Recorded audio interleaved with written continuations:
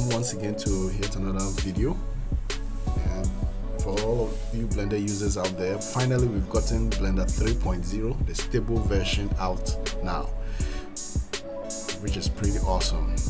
Seeing how the new features, especially for rendering, is going, I think we're going to try out some amazing stuff for our future projects going forward with this new version. And right now, per the intro that we just saw, I'm going to do a quick setup of how to be able to put in a video on a screen or any object so you can play it back. So that's very useful if you have a TV setup.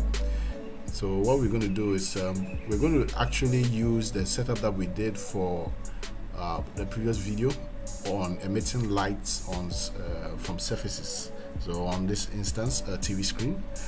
If you've not seen that video, I'll leave a link in the top right corner so you could check it out, how the setup is. But it's just the same thing, but we're just going to play around with the how to set it up for video, and then you can use that for any presentation. If you're doing an ArcViz project and you just want to render out a video like on a screen, you can easily do that.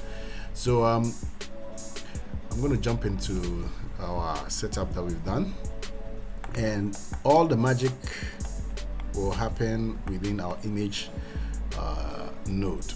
So we have, if I hit on the viewport, now we have like previously we have the lights within the room. So this is actually illuminating the whole room itself, no light source from anywhere, and basically this setup will do.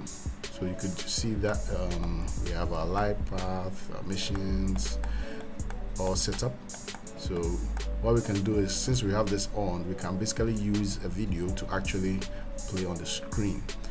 Now when we do load up the video, I think we can try out, let me put in the very animation itself that we did.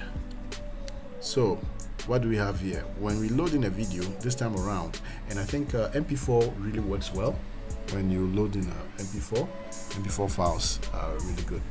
So when you load it up, basically you're going to be met with frames, start frame, offset, cyclic, auto refresh, and what you're only going to be needing now is just the frames, and just make sure the auto refresh is on.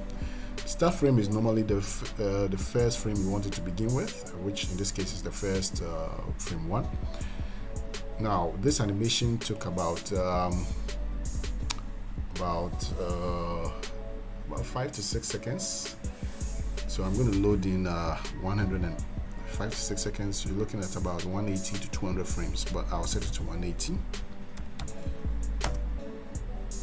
So the video that will be played on the object or the screen in this instance would be 180 frames. So I think whenever you set this also up and you come to your timeline, it picks that number that you used and it's going to load it up here.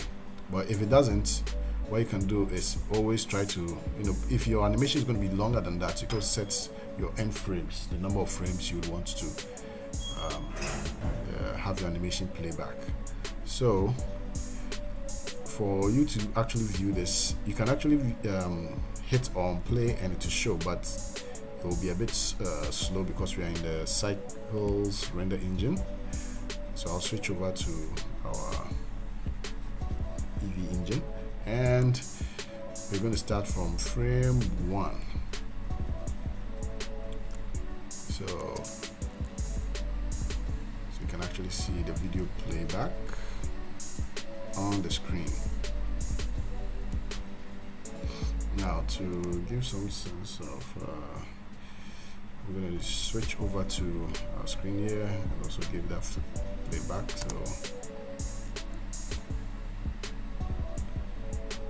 there we have it. So it's just a quick video that you can use to set up a TV screen on any subject, and when you render you get that video that we had for the intro. So this is just a quick video how to actually add video files to your objects to show show on the material. So thank you, and myself, I'm going to be exploring the Blender 3.2, see some new features that I could be using for projects, or maybe RYZEN and rendering techniques that we could try out with the new Cycles X engine that we've just gotten. So I'll catch you in the next video, and thank you.